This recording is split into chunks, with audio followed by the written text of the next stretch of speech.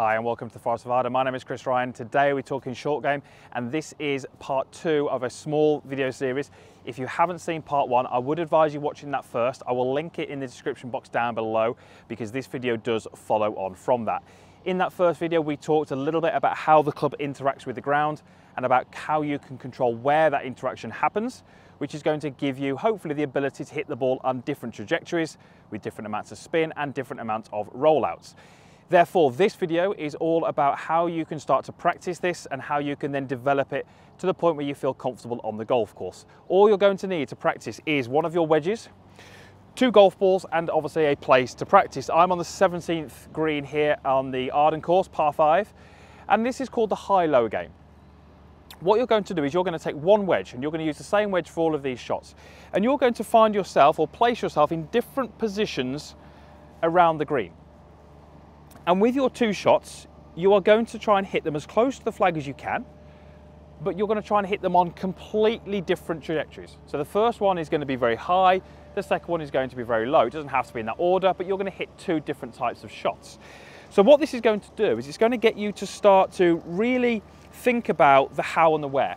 So how is the golf club interacting with the ground? And where is the golf club interacting with the ground? Those are the 2 things we were trying to control in video 1. The other thing it's going to do, it's going to get you to really start to think a little bit more about your shot selection. So for example, this one here, I might opt for the high shot. That might be the one I choose on the course. But in this little exercise, I've got to hit the low shot. So it's starting to put me a little bit out of my comfort zone, starting to get me to hit shots that maybe I wouldn't normally hit. I then have to think a little bit more about, okay, so where's that ball got to land? How's it going to react?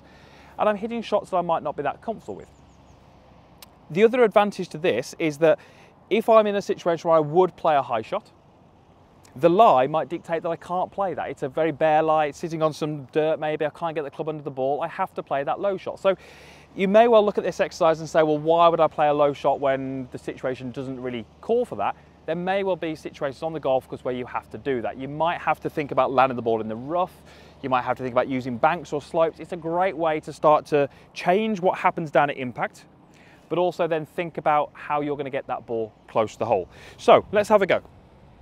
So this is probably best part of 30 yards, maybe just a little bit less, but there's a little ridge in the green. Now, for me, flying it over that ridge would probably be what I would do on the golf course. So the first one I'm going to hit is going to be not the highest shot, but it's going to be relatively high.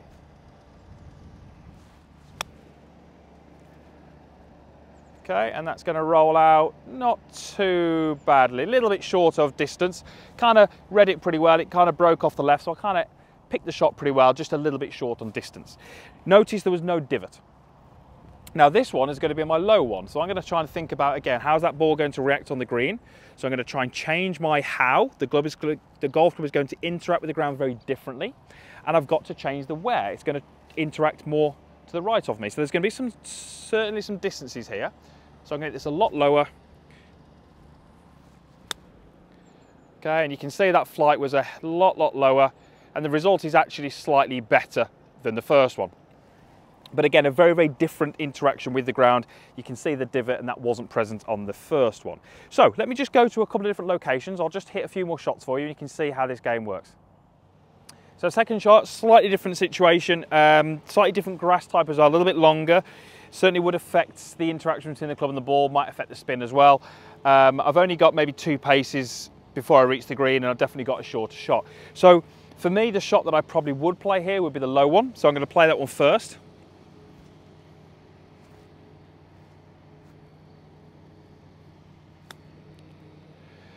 Okay, and probably I would advise you to always play, you know, first of all, the shot that you would play. Now, execution was pretty poor on that one. The shot choice was okay, contact was good, flight was as I wanted it, just a little bit short on pace.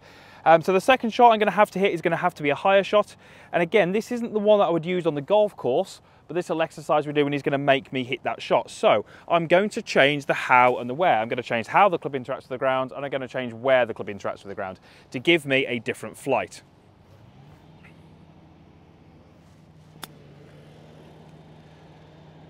Okay, and you can see that one much higher, landed it much further. I had to change the speed, I had to change the ball speed, I had to change the launch angle, all those kind of things I had to change. Let's do one more shot and then we'll finish up. So the last shot I'm going to play in this little video, a tricky one. I've got a lot of this fringe grass, a little bit of a rise, and then the green over there. So a tricky one. So I'm going to play, first one I'm going to play is a little bit of a higher one, trying to take out some of this fringe grass. Okay, and I wouldn't be unhappy with that. A little bit short, but again, interaction with the ground was as I wanted. Next one I'm going to play much lower, so I'm going to change how the club interacts with the ground and where.